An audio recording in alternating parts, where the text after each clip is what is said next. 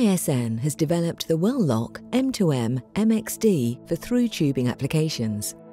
It has a larger expansion ratio than conventional bridge plugs and creates a permanent gas-tight seal without the use of elastomers or mechanical parts, and can withstand higher differential pressure than an inflatable packer. The MXD uses bismuth-based alloys that expand upon solidification. Capturing the expansion during the solidification process creates a gas-tight metal-to-metal seal in the well. The alloy is selected based on the specific downhole conditions, including pressure, temperature, and differential pressure.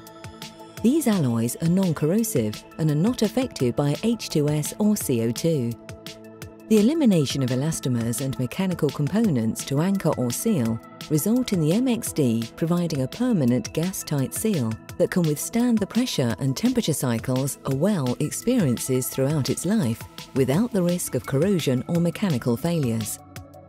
The Wel-lok M2M MXD has multiple parts and is run in as a single assembly on electric line with a dual activation trigger at the top. Setting of the tool takes place through the following steps.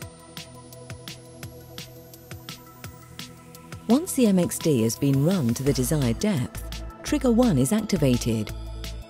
This trigger releases an internal alloy fuse and activates the slip arms and shock catcher. The slip arms anchor the tool to the casing wall.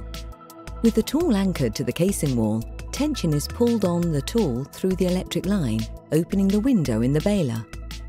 This allows the alloy shot to fall out of the baler into the shot catcher and stack up around the heater. With alloy pellets in place, Trigger 2 is activated through the electric line. This trigger activates the heater and the tool release sub, melting the alloy pellets and releasing the baler and running tool from the heater. The baler and running tool are pulled out of the hole to surface, while the melted alloy solidifies, creating a solid gas-tight alloy seal across the desired annulus.